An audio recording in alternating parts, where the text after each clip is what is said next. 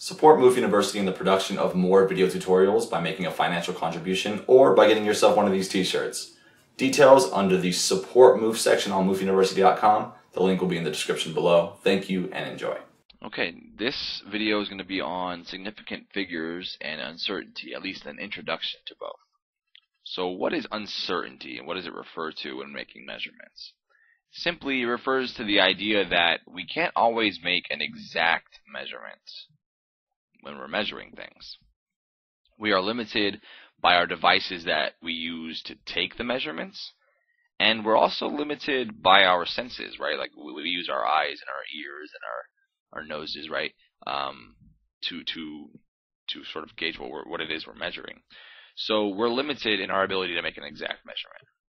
Okay, so the idea of some scales are accurate within a pound, plus or minus 1 pound on a scale. So let's say a man's true weight is 185 pounds. The scale might read 184, it might read 186, it might read 185. The idea here, though, is that we are uncertain about that last digit, whether it's going to be a 4, a 5, or a 6. Okay. We can have another example in which we have a scale that's accurate to 0.01 pound, right? So the man might weigh 185.03 pounds, and the scale would read with the ending in 0.02, 0.03, or 0.04. And in this case, we have a higher level of certainty because we have more digits. Okay. In both of these examples that are mentioned here, the rightmost digit was the one that we were uncertain about, right? That's the one we're estimating. In both of these examples, we have what's called significant figures, which are the digits in the number that have meaning and contribute to the level of certainty. Okay, so how do you know which digits are significant? Well, you'd seek out the significant figure rules, or sig-fig rules. I'll probably just say sig-figs henceforth. So which digits are significant? First rule: all non-zero digits, which includes 1 through 9, are significant, always. So in the first example, we had 185, 184, 186. All those digits there are non-zero digits. So they are all significant. So in those three numbers, we have 3 significant figures, 3 sig figs. Rule number 2. All zeros written between non-zero digits are significant. So you notice in the second example, we had 185.03, 0.02, and 0.04. The 0 here is in between these other non-zero digits, and non-zero digits are always significant. So in this case, we've got 5 significant figures in each of those 3 different example numbers. Third rule: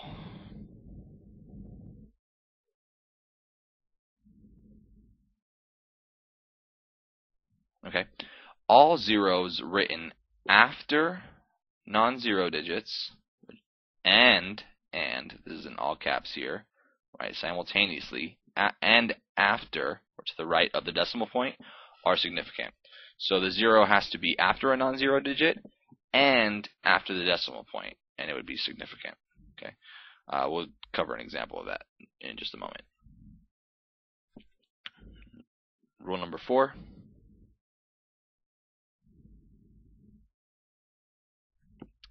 All zeros to the left of a decimal, but to the right of a non-zero digit, are significant.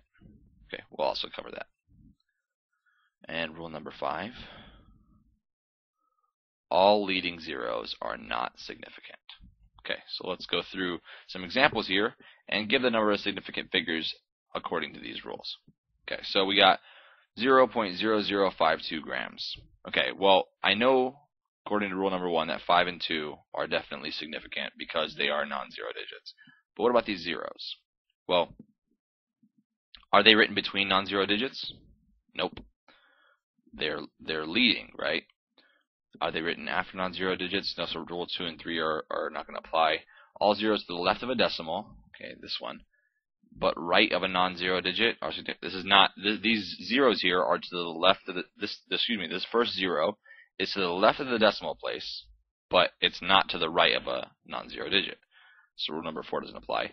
Number 5 says all leading zeros are not significant. So these first 3 zeros are not significant digits. So here we have 2 sig figs, or 2 SF.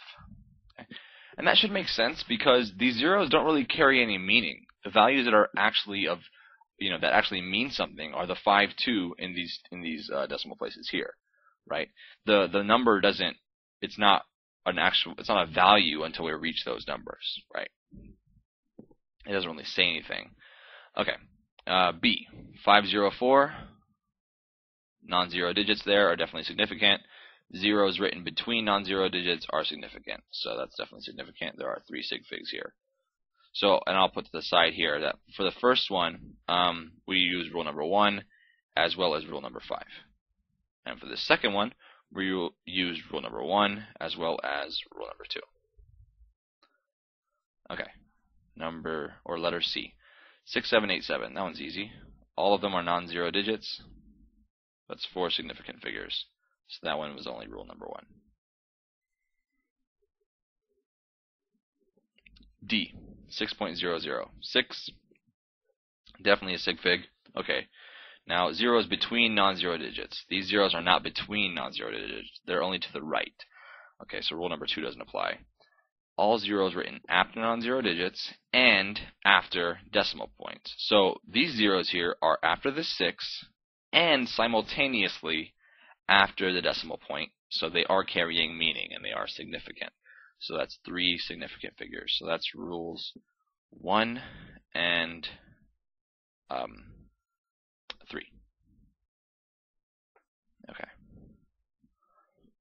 60, or excuse me, E. 60.00 kilometers. That's pretty much the same thing as D, right? We've got the 6 is definitely significant. The zeros that are written after non-zero digits and to the right of the decimal point, that's these 2, right? Those are significant. And then all zeros to the left of the decimal but right of a non-zero digit are significant. So this 0 here is to the left of the decimal point, but to the right of the non-zero digit. So that one's significant as well. So that's 4 significant figures. And if you ever have a significant figure to the left and a significant figure to the right, all the numbers, all the digits in between those two significant figures are going to be significant. Okay. So for this one, we had rules 1, 3, and 4. Okay, and F, 0.0840. Okay, so leading zeros, not significant. 84, those have to be significant. And then the 0 is after a non-zero digit and to the right of the decimal point. So that one's significant. So that is 3 significant figures. So that one is rules 1, 5, and 3. Or 1, 3, 5, however you want to look at it. Hope that video was helpful in introducing significant figures and uncertainty. I have some more things on significant figures as far as the rules when it comes to arithmetic and rounding, as well as the idea of exact measurements. Hope that video was helpful. Thanks for watching. If you found that video helpful, be sure to hit it with a like, and don't forget to subscribe if you haven't already. Also, be sure to share the video with anyone who you think might find it helpful. Thanks, and happy studying.